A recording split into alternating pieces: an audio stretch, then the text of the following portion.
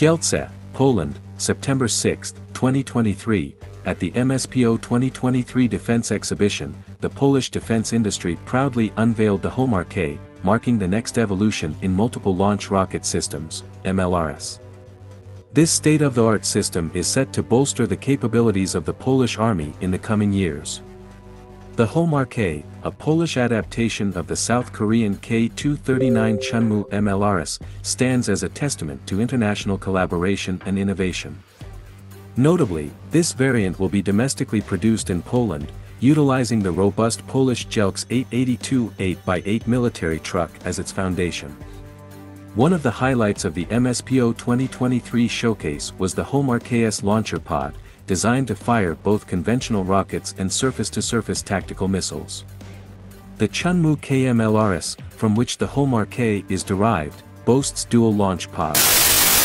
These pods can discharge a variety of rocket calibers and are mounted on a turntable, allowing a full 360 degrees traverse.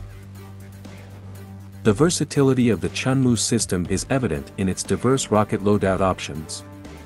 Rockets compatible with this system range from high-explosive fragmentation, HEFRAG, and incendiary to smoke, illumination, and cargo warheads equipped with anti-tank or pre-fragmented anti-personnel submunitions.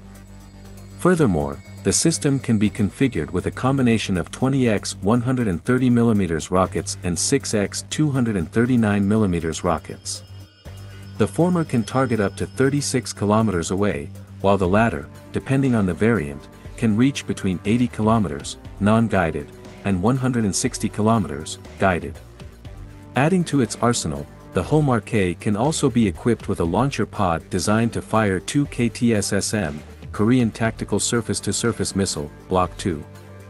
Depending on the model, the KTSSM can strike targets ranging from 120 to 200 kilometers away. This missile is renowned for its precision, thanks to a top-tier guidance system that integrates GPS, INS, inertial navigation system, and terrain-matching guidance. This ensures a circular error probable, CEP, of less than 2 meters, making the HOMAR K a formidable addition to the Polish Army's capabilities.